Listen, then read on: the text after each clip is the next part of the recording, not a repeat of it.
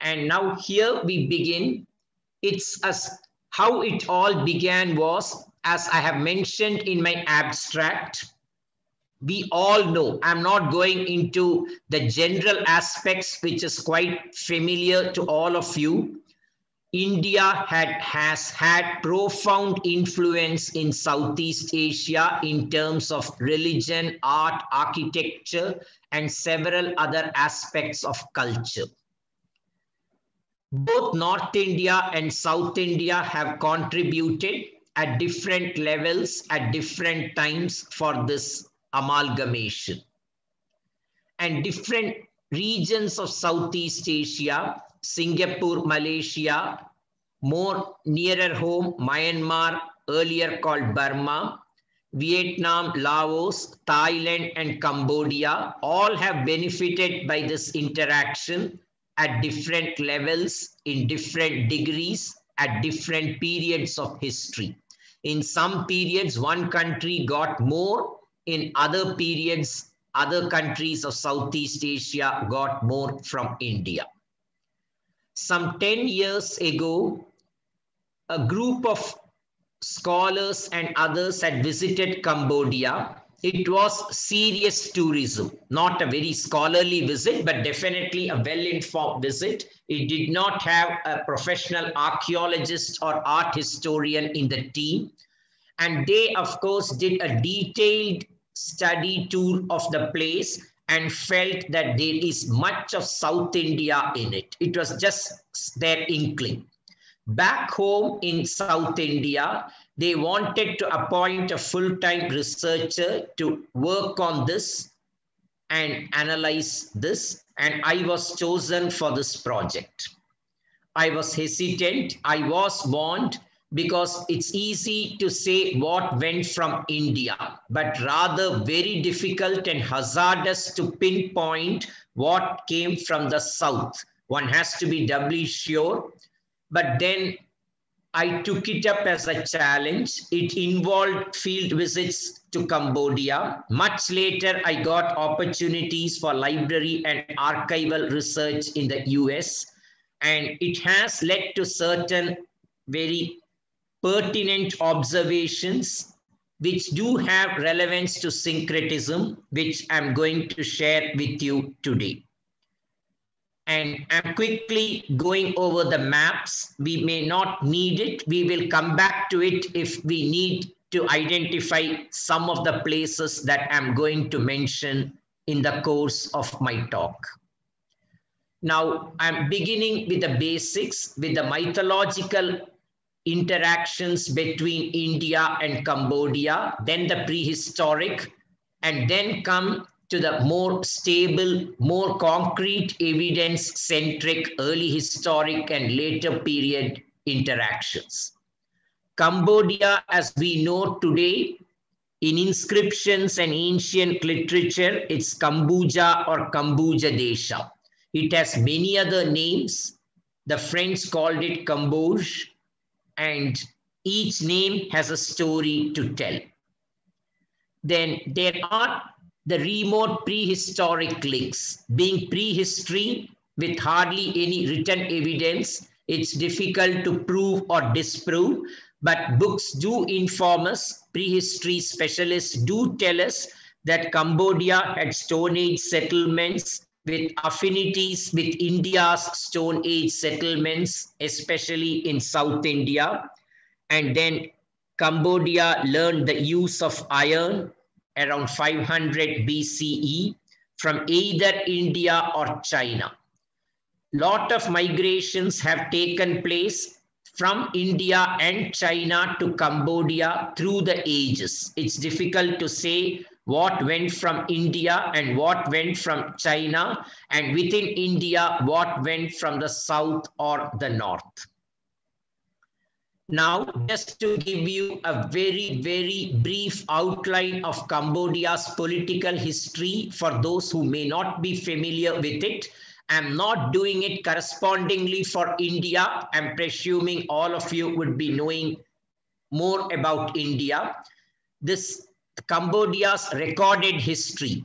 It starts with the Funan period, Funan referring to a kingdom which ruled with its epicenter of power from the central part of Cambodia up to the mid-6th century. Then comes the Chenla period, which was ruling north of Funan, and they later dominated and became the prime force or kingdom, ruling most parts of Cambodia from the mid-6th to 802 CE, a very brief period. Then comes the Angkor period, where again the north of Cambodia dominated, 800 to 1431 or 32, the golden age of Cambodian history. And the Angkor period roughly corresponds with the Chalukya, Pallava and Chola period of South Indian history.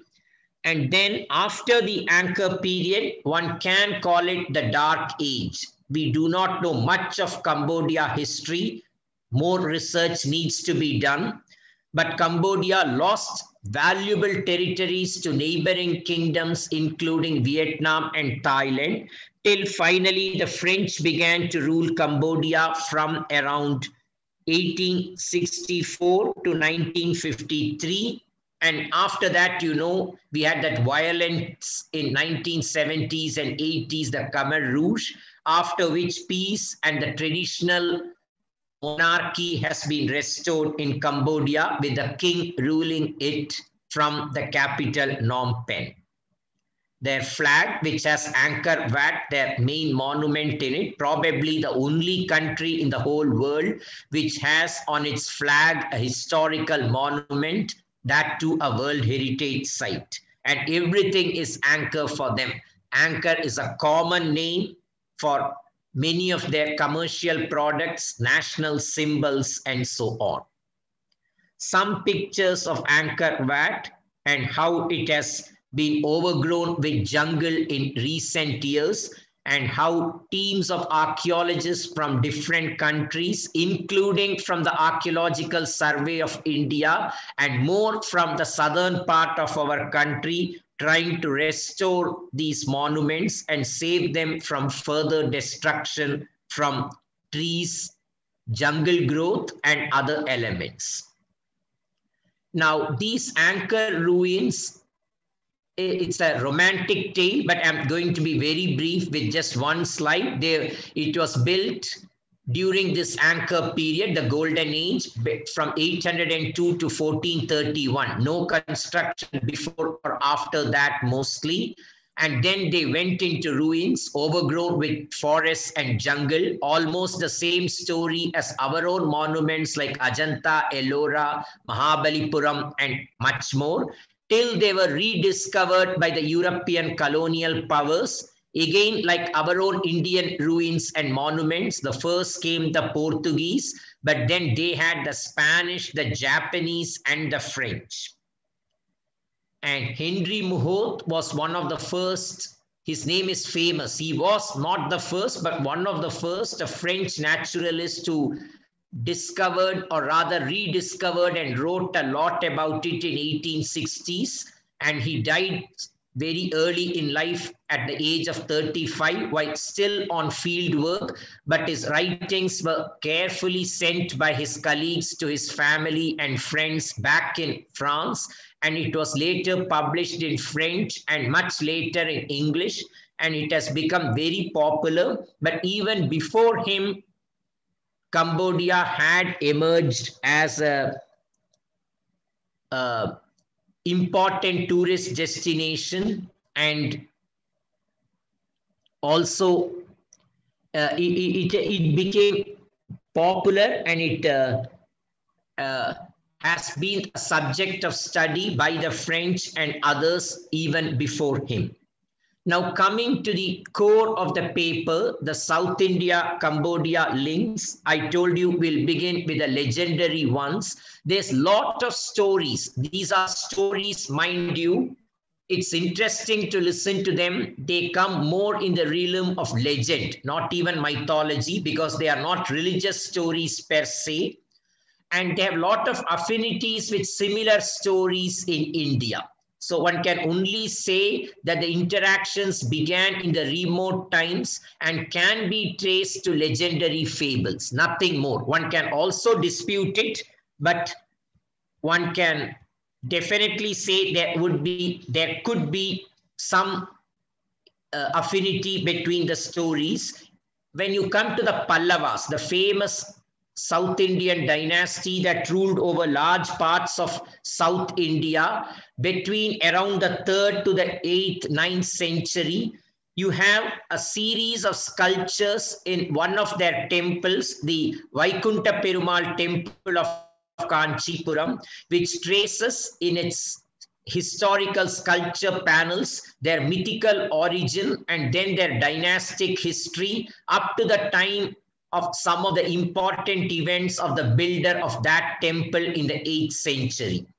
And it often says of several sages. One of them was Drona, whom you see in this panel, a close-up view of him, and then his son Ashwatthama, and Ashwatthama not wanting to marry, but the gods wanting the lineage to continue and sending a nymph to entice him.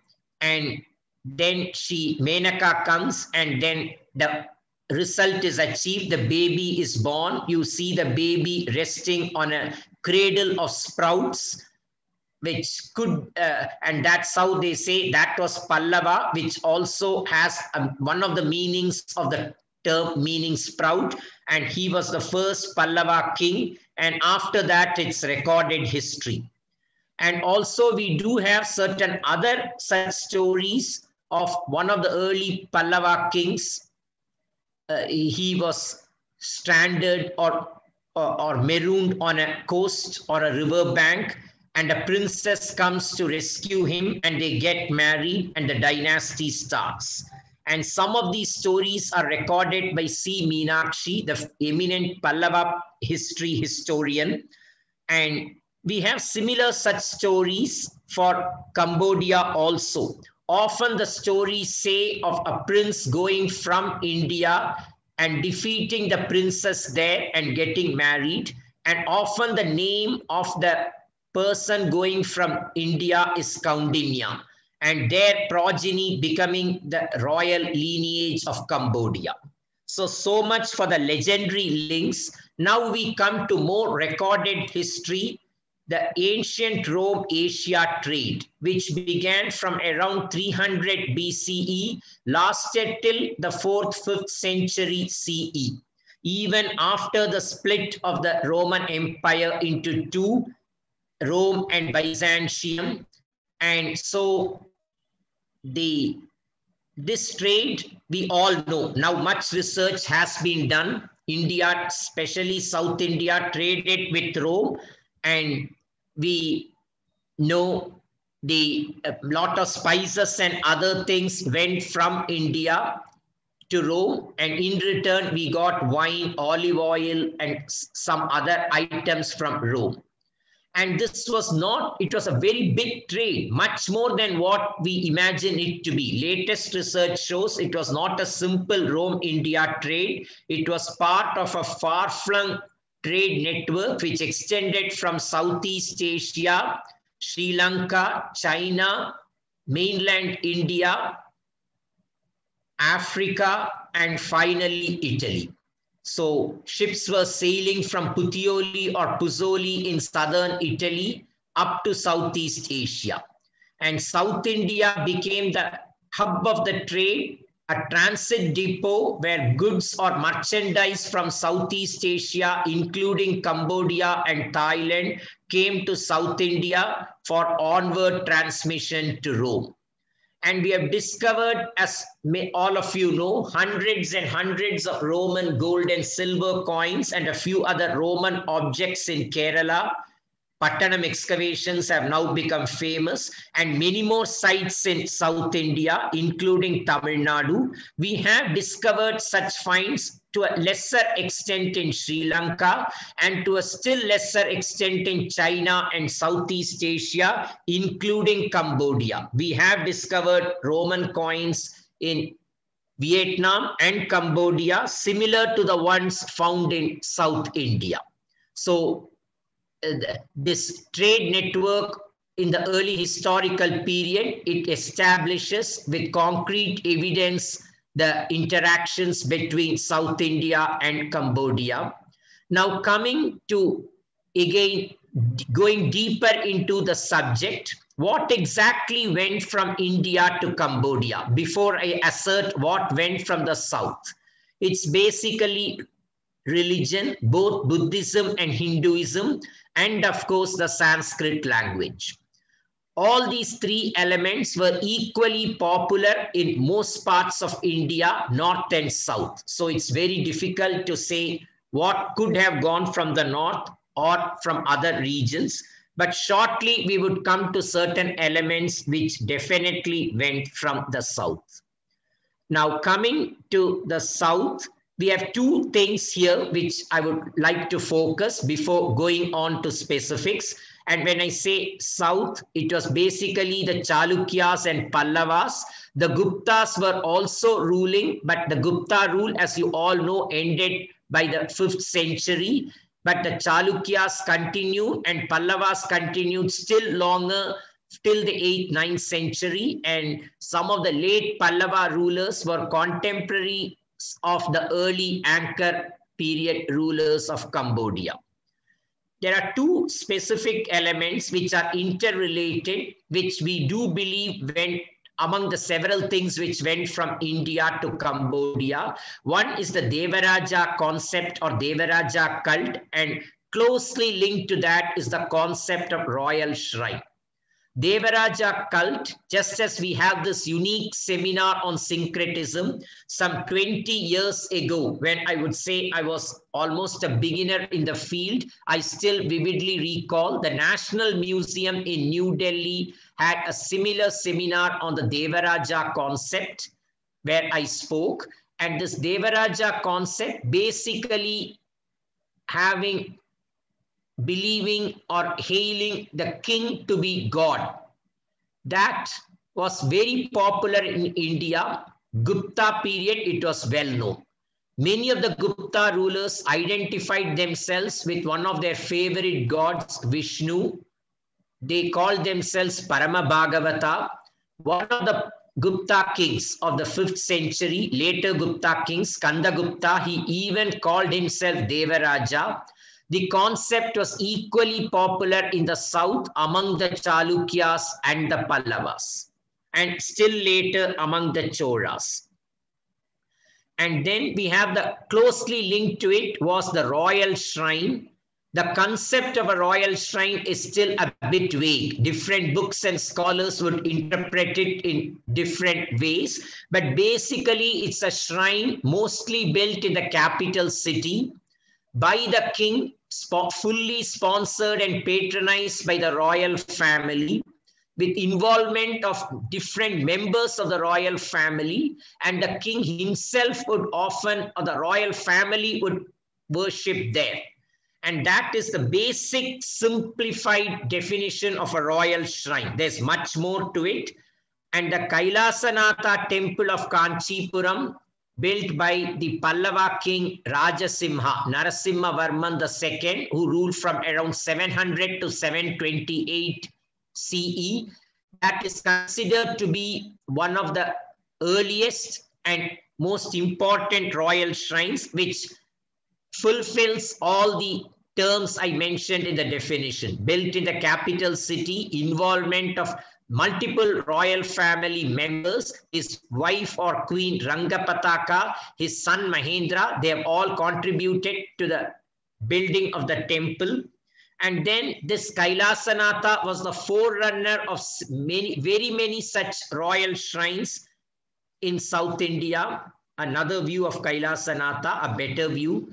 And then coming to the Western Chalukyas in Pattadakkal, you have the Sangameshwara temple, which is considered the first, and that was also considered to be a royal shrine built by Vijayaditya and named as Vijayeshwara after the king himself.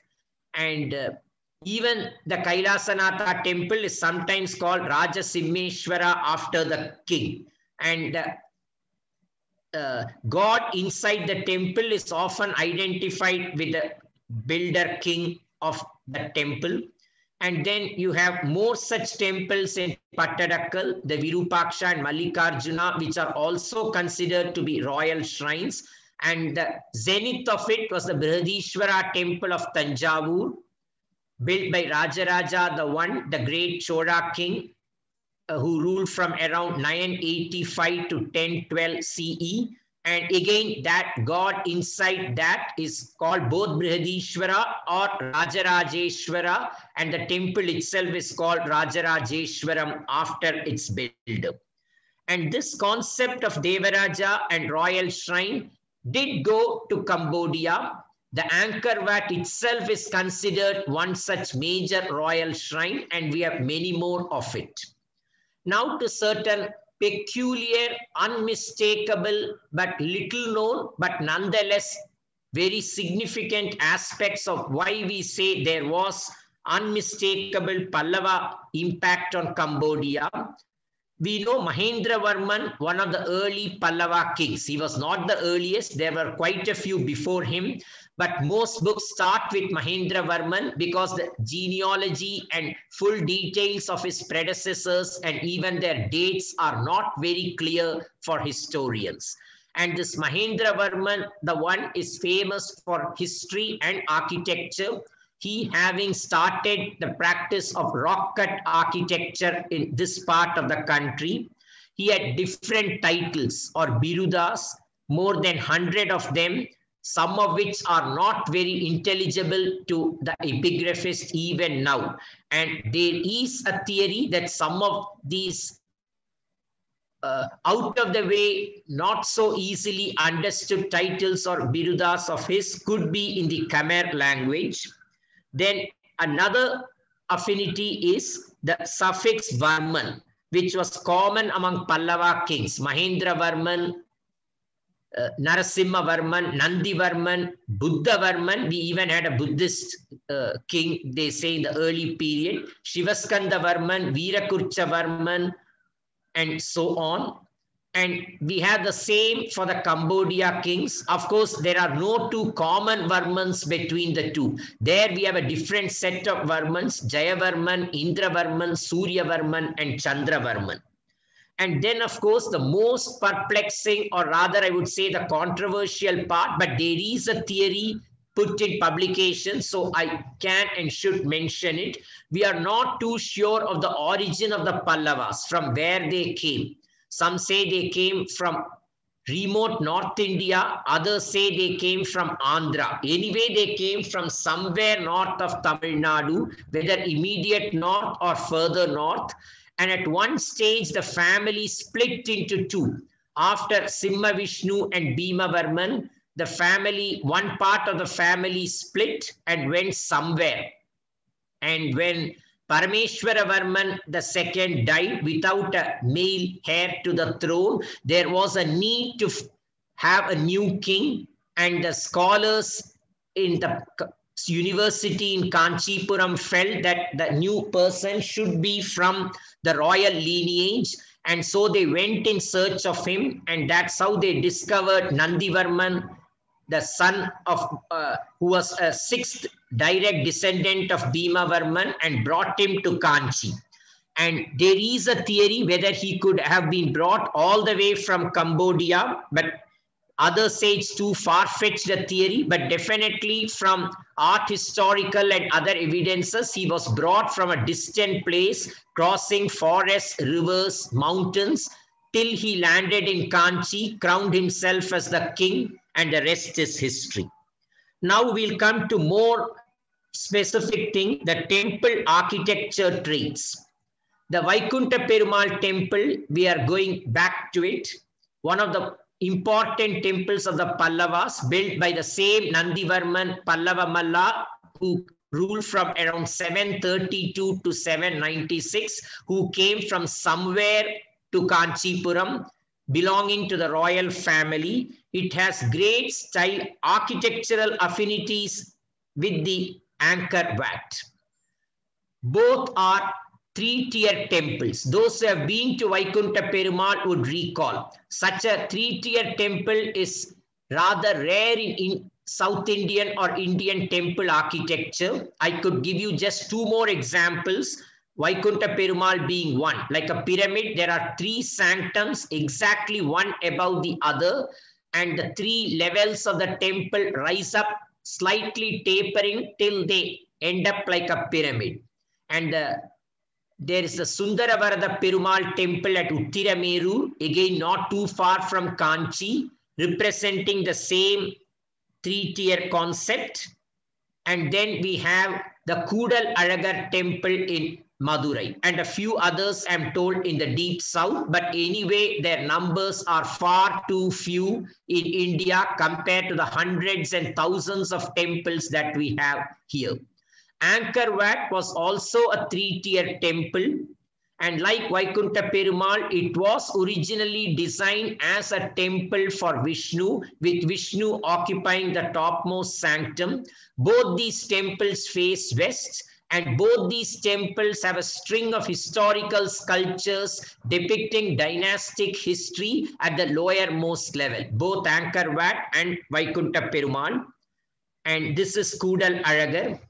And then even the Brihadishwara temple, though not exactly three-tier, there is some architectural resemblance, but that's not obvious because it's only one sanctum beyond which there's no sanctum, but the circumambulatory passage goes up to two more levels with sculptures in it, but they are no longer accessible to the general tourists now.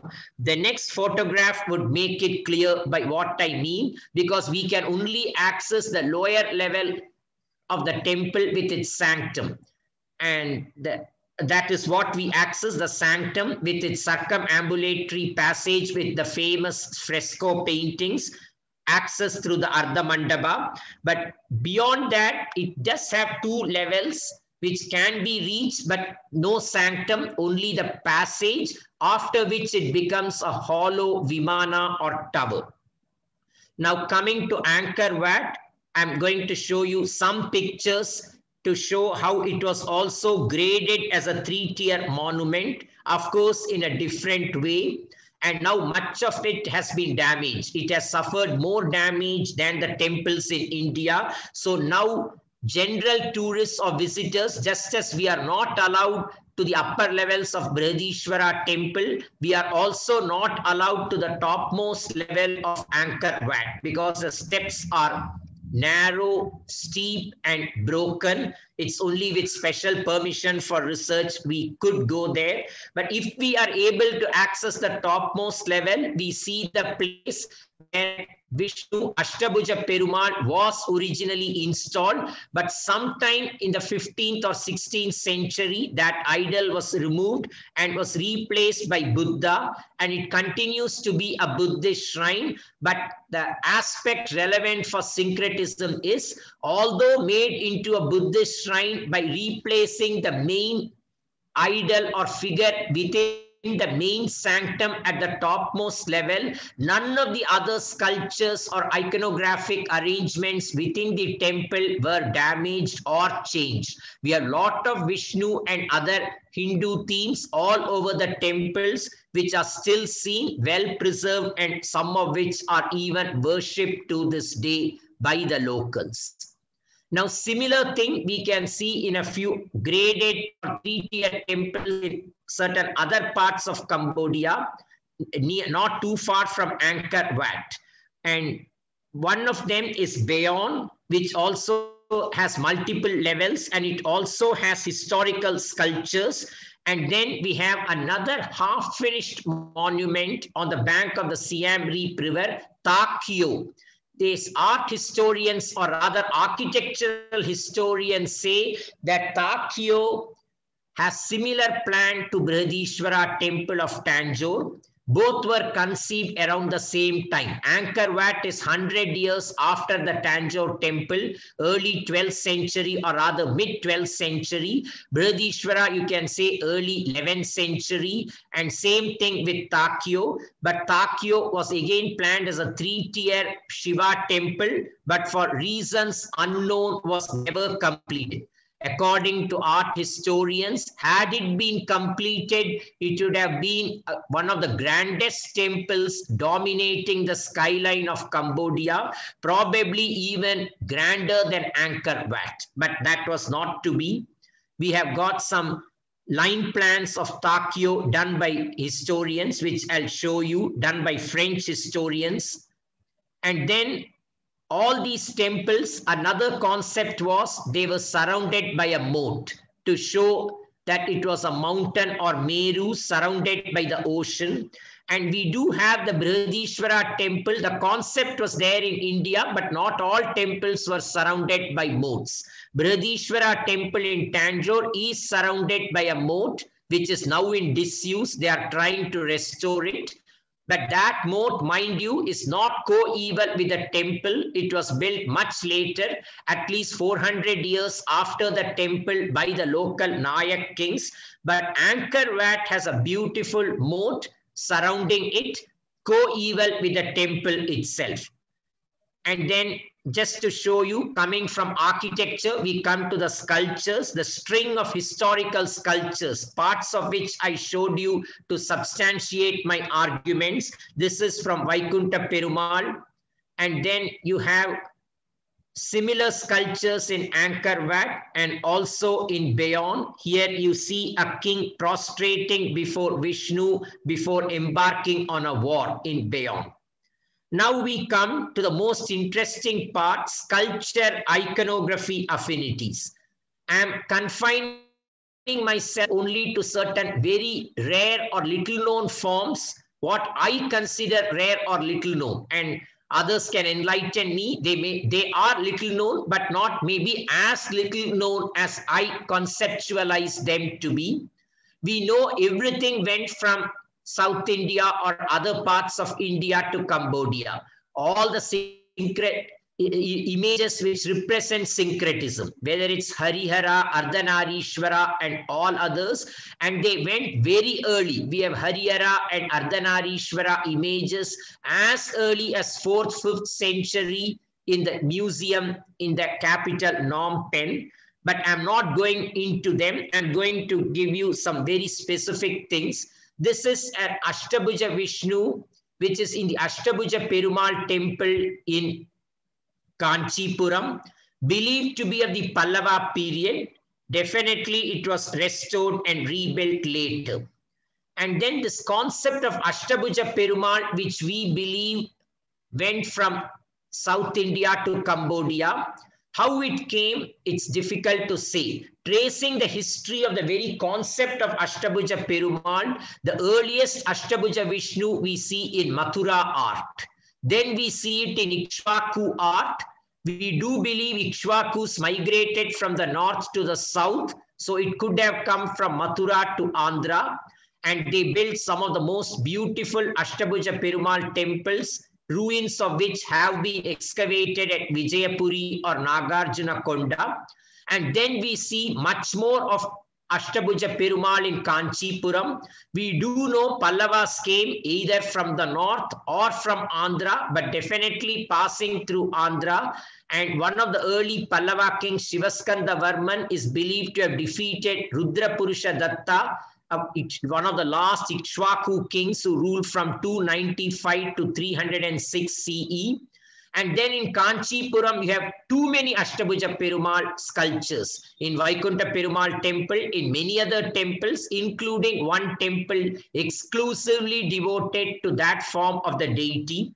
After Pallavas, Ashtabhuja Swami, that form of Vishnu becomes rare. We hardly have anything of that in Chola or even post-Chola period. In medieval temples of Kerala, where painting was more popular, again, I had an opportunity, thanks to the Archaeological Survey of India, to study them. And some of you may be familiar with my book with Dr. Nambirajan on Kerala murals. We have a lot of where I could see every form of Vishnu is depicted in Ashtabhuja form. You have Ashtabhuja Narasimha, as you see here. You have Ashtabhuja Venugopala. This is from Triprayar. We have Ashtabhuja Venugopala in many temples. And again in Triprayar, you even have an Ashtabhuja Shiva.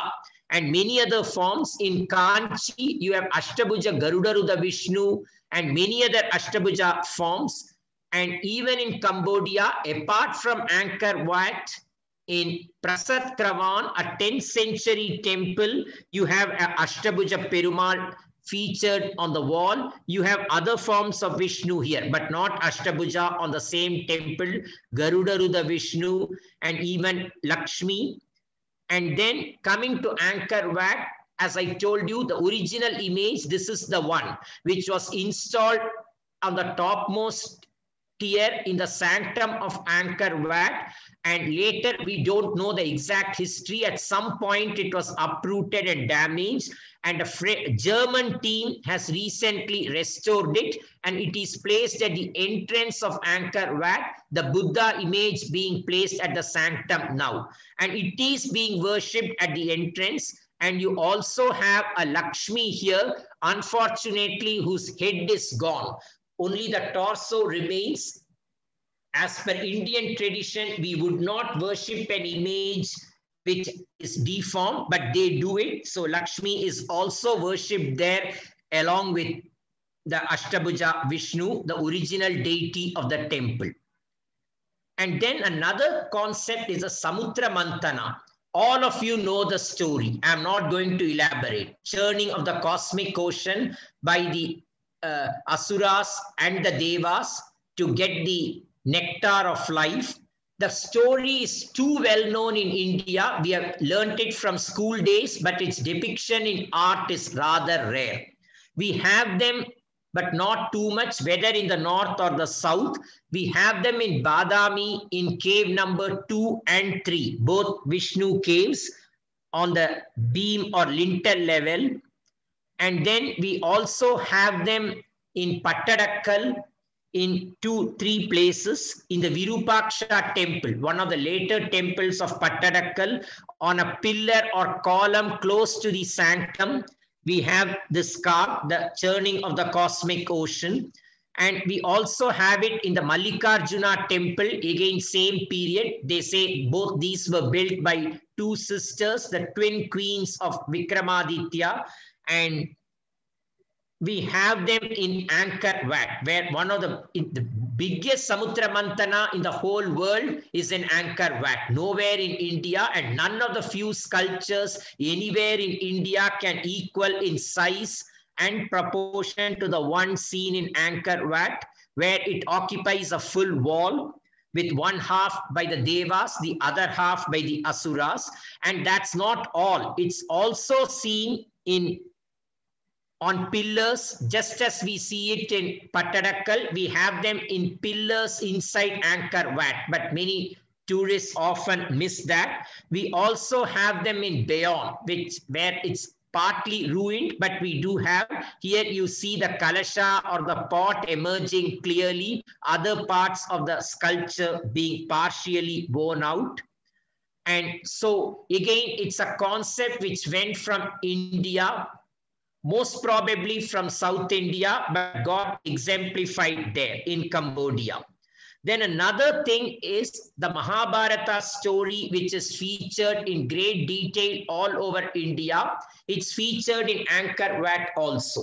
One small but significant aspect of the story, Bhishma lying on the bed of arrows. We know why. We know the story, but often if you observe, that particular scene is not featured in art in India mostly.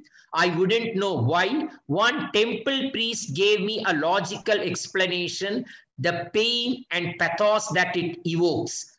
Bhishma, whom we all revere, we know what sort of a genius he was. And he lying on a bed of arrows, artists don't like to do that. And so that's why it's rare. It's not unknown, but rare in Indian art. In Cambodia, in Angkor Wat, among the Mahabharata sculptures, you see Bhishma on the bed of arrows. But first I'll show you the few examples from India.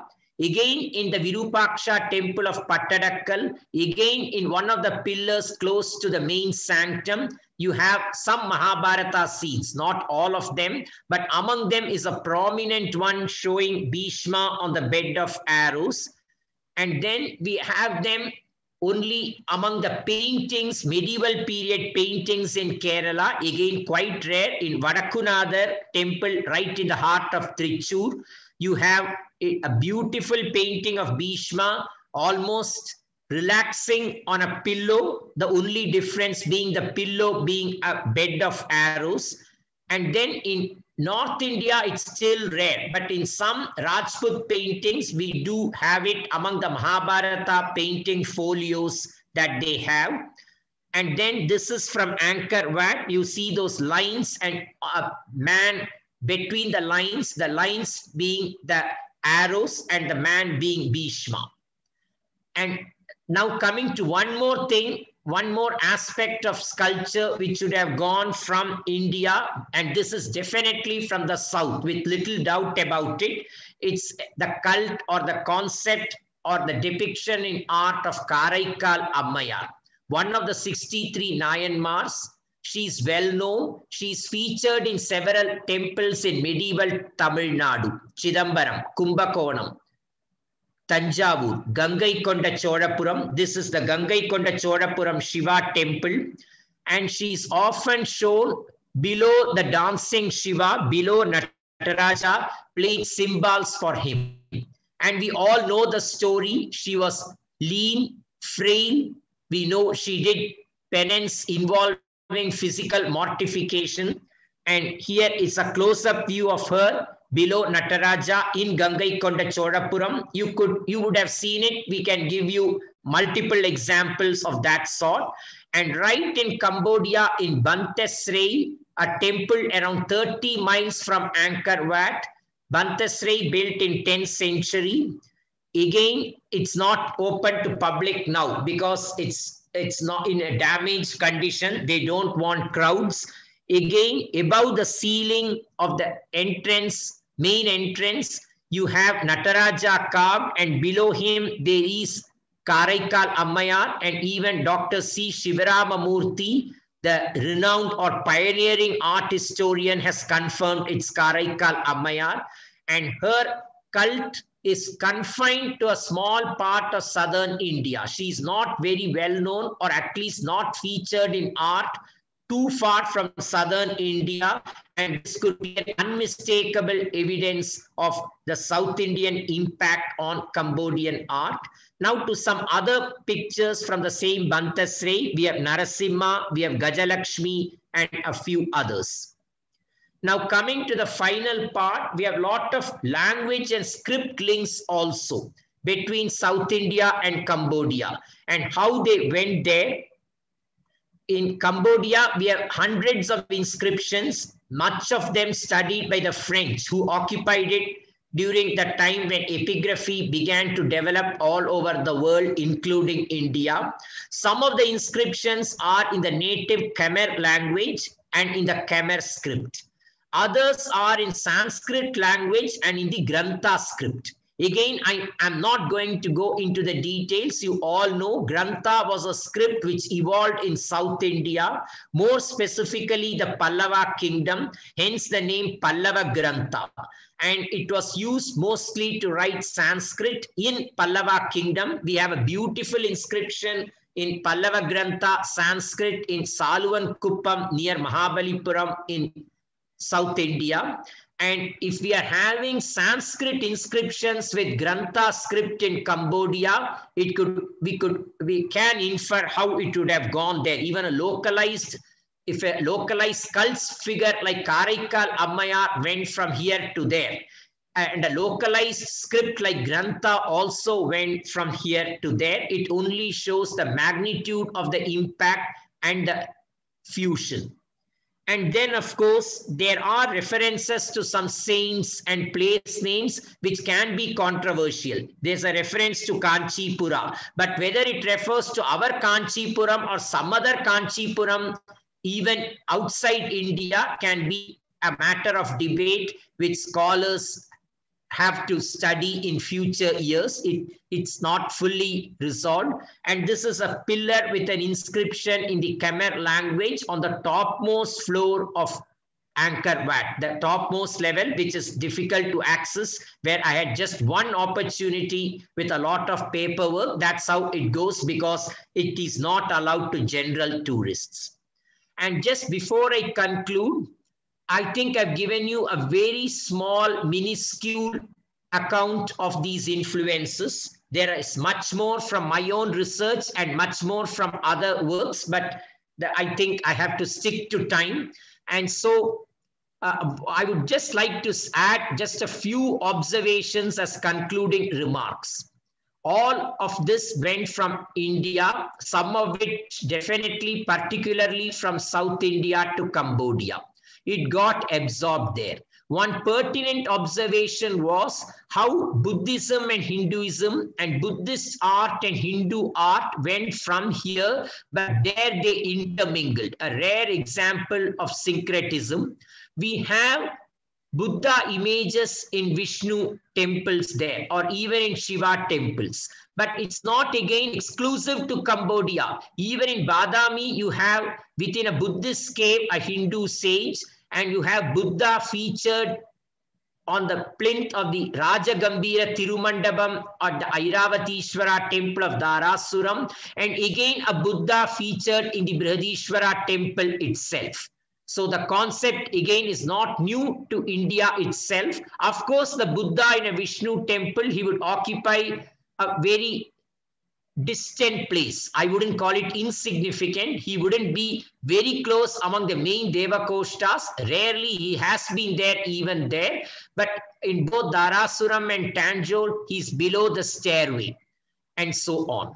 And the syncretization in Cambodia continued. As I told you, Vishnu worship stopped. Angkor Wat itself got converted to a Buddhist shrine, but then the Vishnu or Hindu images were not damaged or changed. They continued to be preserved and even worshipped, and it continues till today, even after the 17th, 18th century, colonial period and post-colonial, we see the same. And the Ashtabhuja Vishnu has been recently restored with modern technology and has most recently been put back to worship, of course, at the initial or the first level of Angkor Wat, the third level being occupied by Buddha of the 15th, 16th century. And we have more affinities in the case of personal and place names. Mekong, an important river of Cambodia, they say the word comes from Ma Ganga. And just as we have the Anai Malai and Cardamom hills, the Elakkai Malai, they also have the same with similar names. And if we have Lakshmi and Raja Lakshmi, they have the same names for gods, queens, and personal names. Only thing they had a suffix Kambuja Lakshmi and Kambuja Raja Lakshmi, because it's Cambodia, which we don't have. And so with this, I conclude and say that the links continue till today, and scholars and archaeologists from South India are now working to conserve Cambodia's heritage, which of course was given by India hundreds of years ago, and now India is helping to preserve the same. Thank you.